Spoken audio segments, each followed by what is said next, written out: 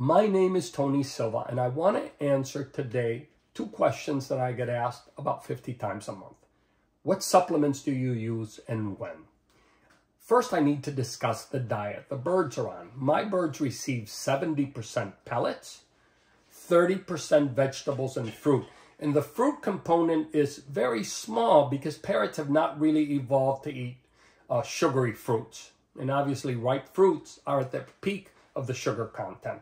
So what we do is about a month before the start of the breeding season, we use this breeding stimulant.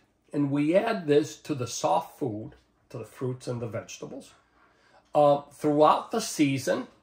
So a month before the start of the breeding season, throughout the season until the last chick is fledged. And at the same time, we add calcium. And we add calcium in 2 ways. You can either sprinkle it a little bit on the pellets, or you can put it on the vegetables.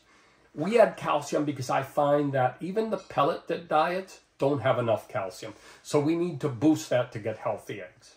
I hope these questions are answered. All the best.